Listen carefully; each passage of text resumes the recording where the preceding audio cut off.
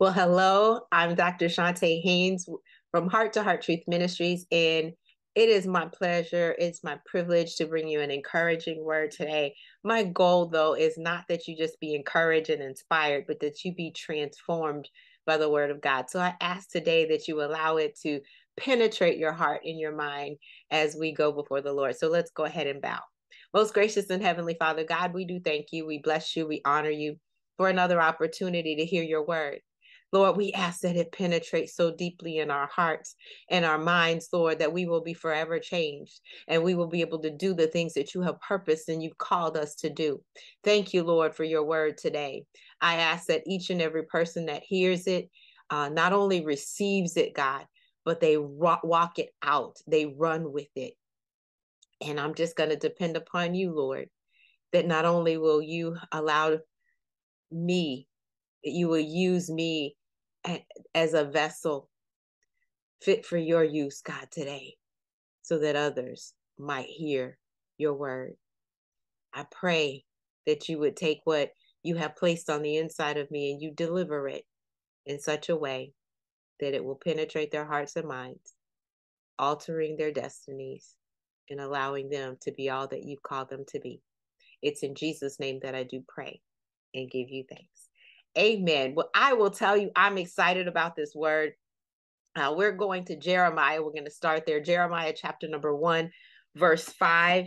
And the Bible says, I chose you before I formed you in the womb.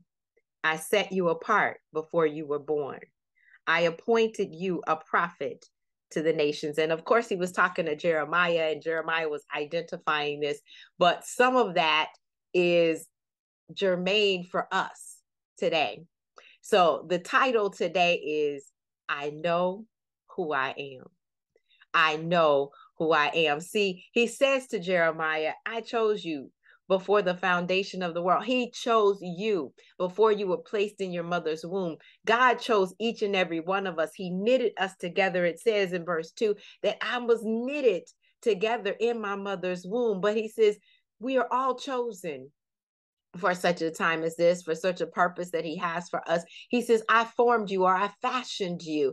I know what I put together. You know, everything that is put together doesn't necessarily match, but God knows what he has matched us with. He said, and then I set you apart. That means you are uniquely designed for a specific purpose. Not everybody can do what you do.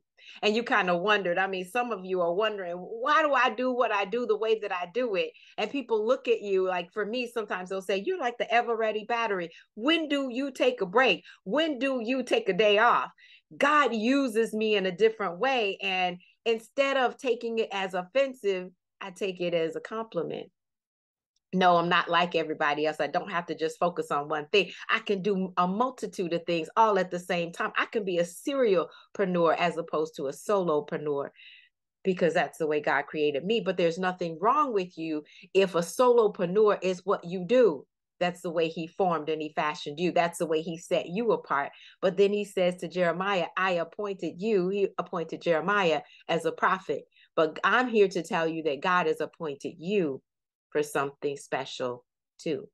You've got to know who you are. And that's why today I want to talk about I know who I am. Now, recently, I did a 5-day challenge for the ladies that are in my group. I call them treasured women because they are treasured. They're going through, they're transitioning, but they are treasured. Even in the midst of what seems like absolute chaos and disappointment and disruption, and even sometimes despair and discouragement, you're still treasured vessels. You were handpicked and formed by God to do something. And so we don't allow what we're going through to dissuade us and to keep us down. I always encourage, I want you to see the collateral beauty, not just the collateral damage. There's always something good to run alongside something that seems disastrous, and it's not. So one of the things that we did was unwrapping our sparkle in this holiday season. in this solo season. Unwrapping your sparkle in any season is important. In other words, you need to know who you are. You need to know that you shine brightly. You need to know that you make a difference, that when you walk in the room, the atmosphere changes. You need to know what you bring to the table. You need to value who you are. And that's what I want you to get out of today's message. You know who you are. And it's not because you pulled yourself up by your own bootstraps, but it's because you have recognized who created you. That the sovereign Lord of the entire universe handpicked you. He chose you. He formed you. He fashioned you. He made you. And because he made you and he doesn't make any junk, you are fearfully, as it says in the 139th Psalm, verse 14, fearfully, remarkably, and wonderfully made. That you should know. We praise God because he made us and he made us remarkable. That's what it says. But then I want to take you to Ephesians chapter number 1, because one of my favorite parts, he starts off and says, you are blessed. You are blessed with every single spiritual blessing. You are blessed. You are chosen. You are predestined. Before destiny even shows up, you are already pre-done, pre-formed to get there. He knows where you're going to go. It's not a stop sign when you come into calamity, when you come into some situation, some partner walks out, some rejection that happens. It is not a stop sign, but it's a yield sign for you to just go ahead and get on the highway to your destiny. Get on the road to where you're supposed to go. I feel this today for somebody who is trying to play small, somebody who won't throw their rock, somebody who won't be unleashed, somebody who won't do everything that they're called to do because other people are trying to tell you what you can do and what you can't do. But I'm here to say in Ephesians chapter number 1, God says you are blessed, you are chosen, you are predestined to get there. He adopted you. That means he hadn't picked you out.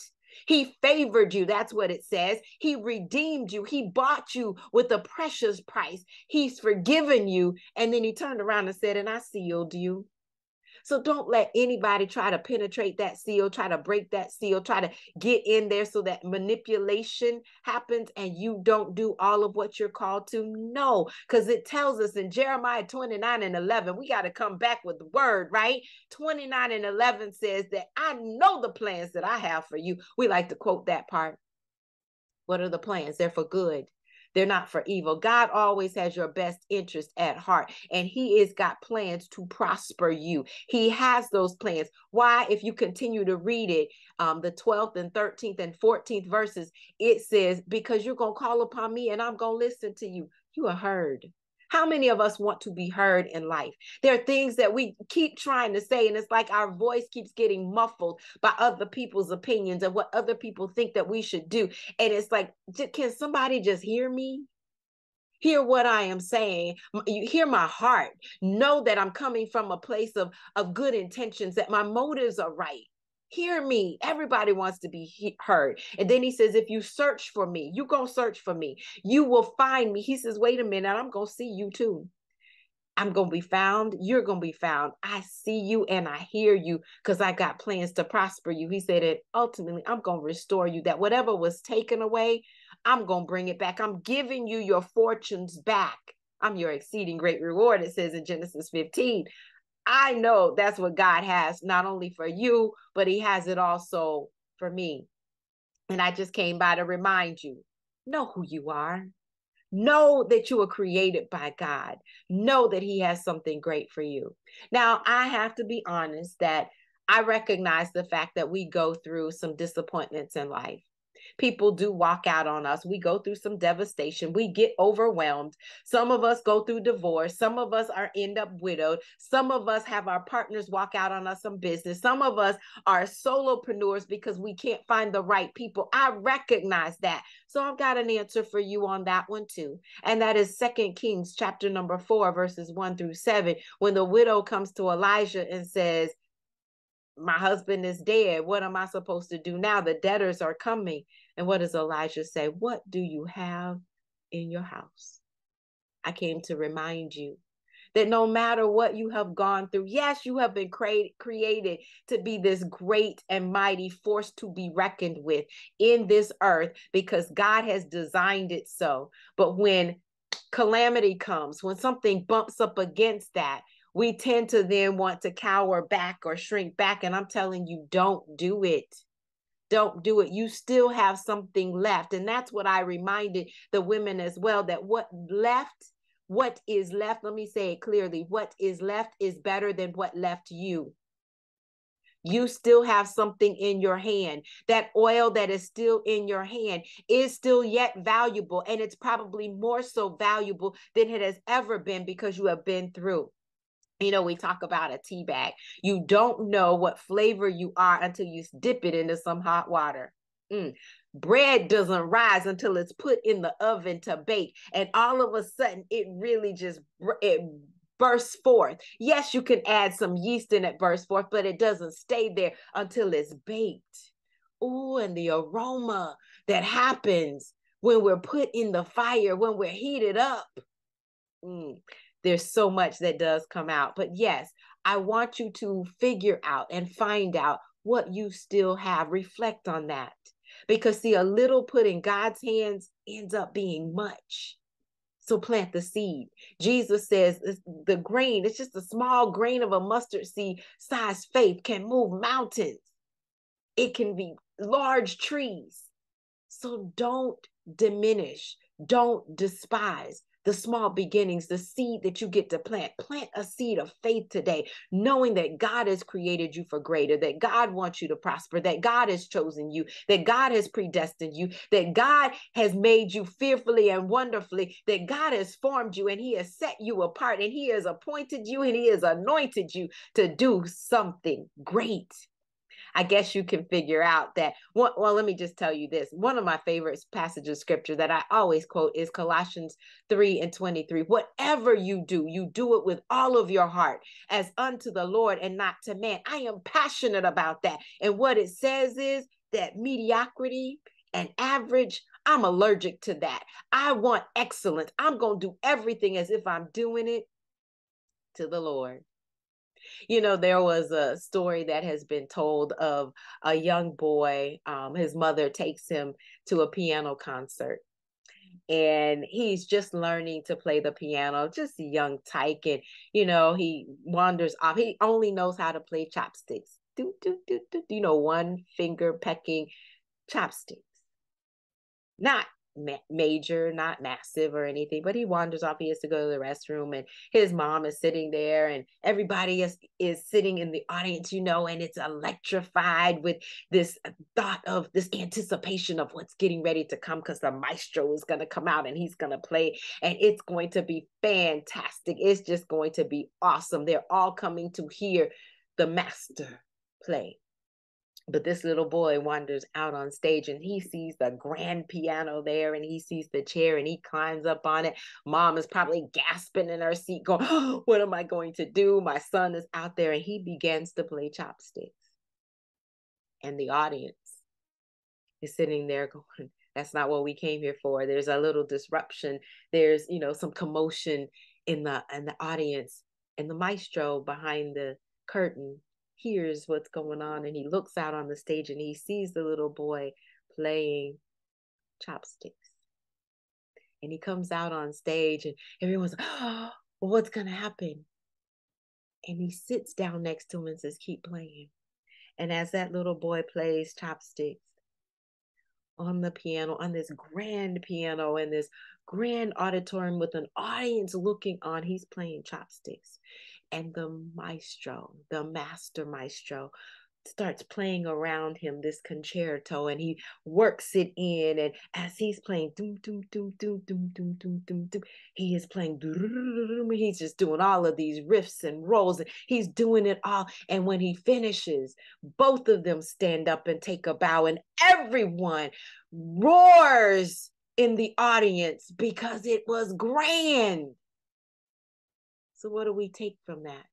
Your little chopsticks becomes a concerto when you allow the master to infuse it with his passion, to put something on one side and on the other, anointing you to do remarkable things, wondrous works. He says, greater is he that is in you than he that is in the world. Don't worry about the little that you have. Put it in the master's hand and watch it grow. You need to know who you are. I'm bringing to you, God, my little. It doesn't seem like much, but in your hand, you can do great and mighty things with it. You can deliver some people. God, you can free some others. You can unleash those. You can unlock those. You can do all of that with the little that I bring to the table.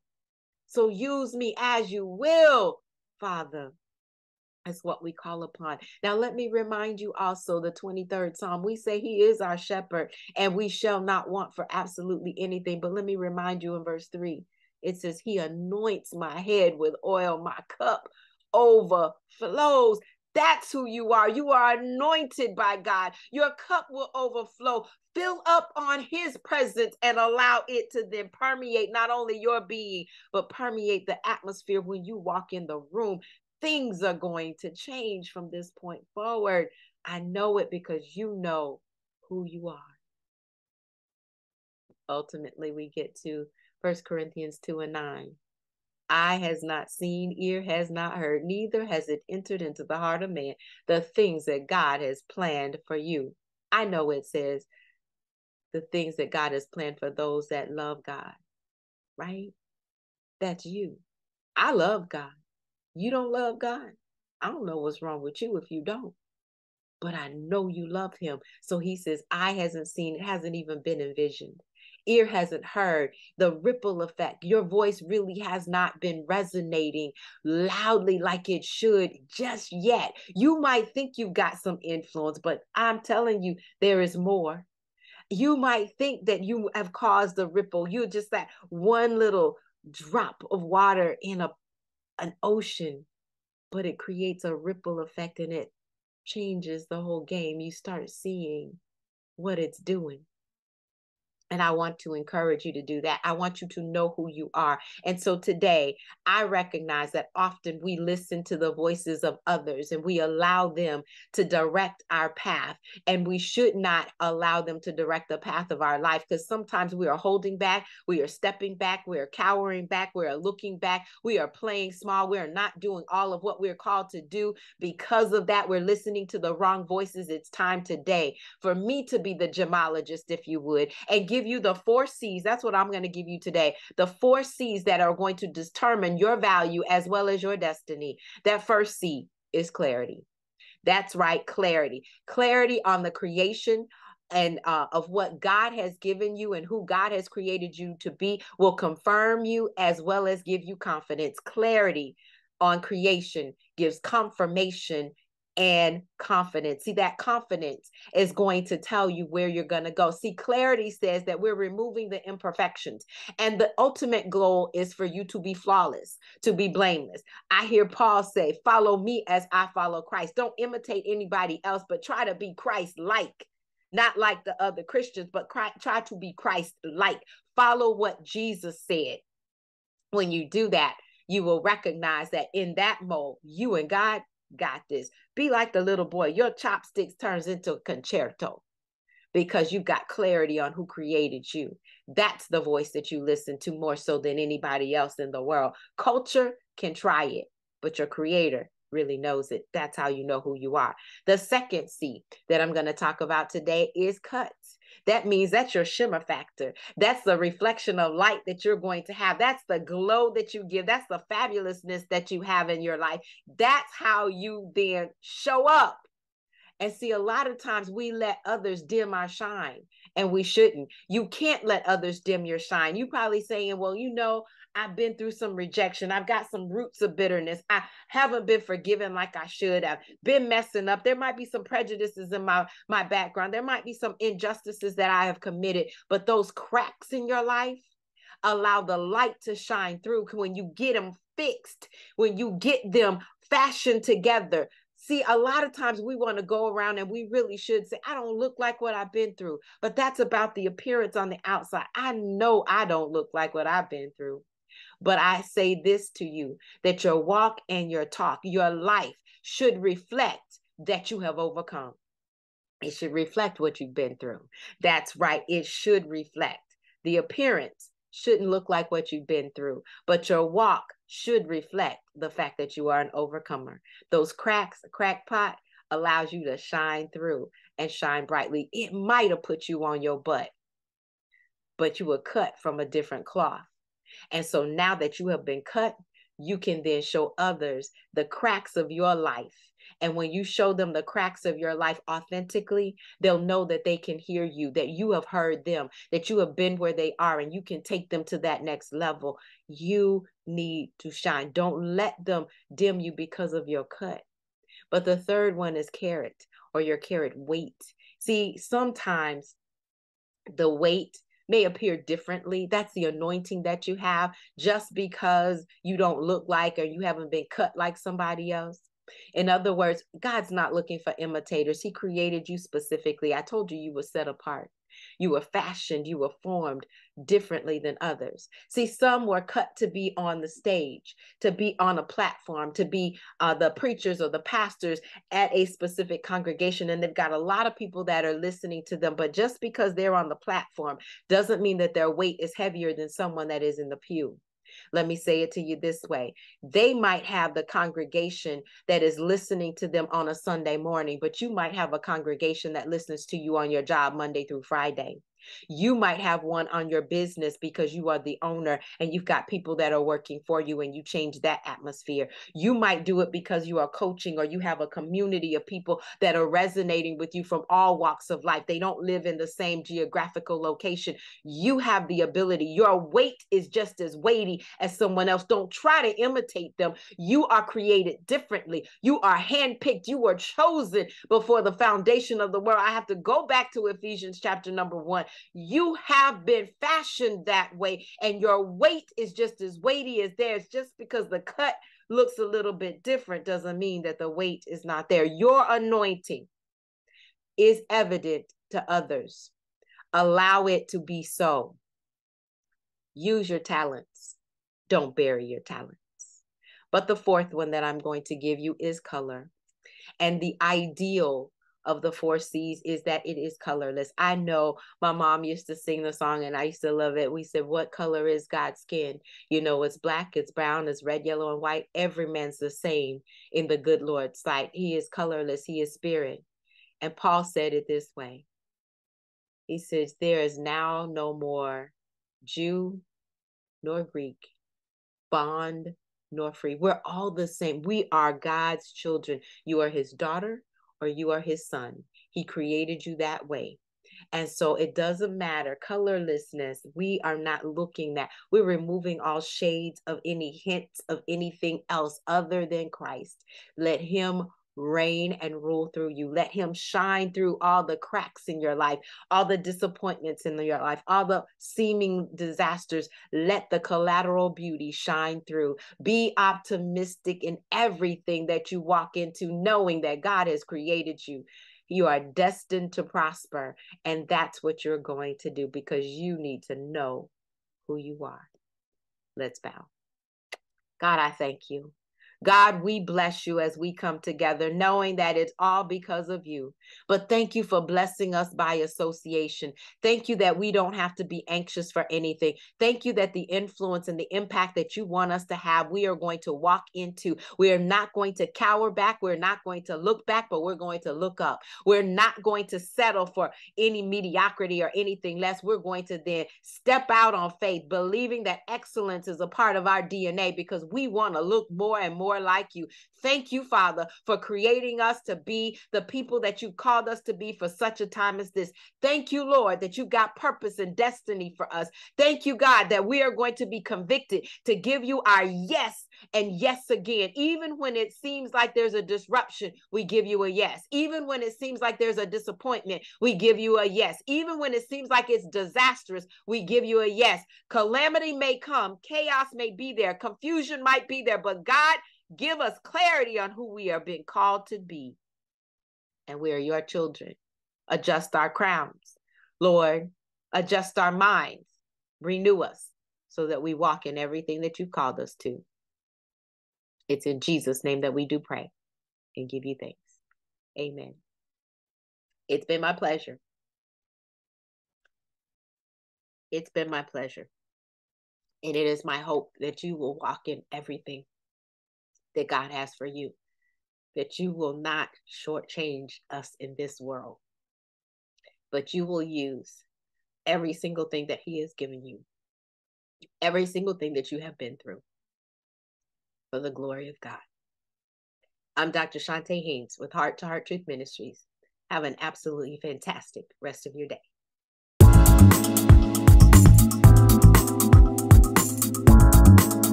You can find us online at htruth.org.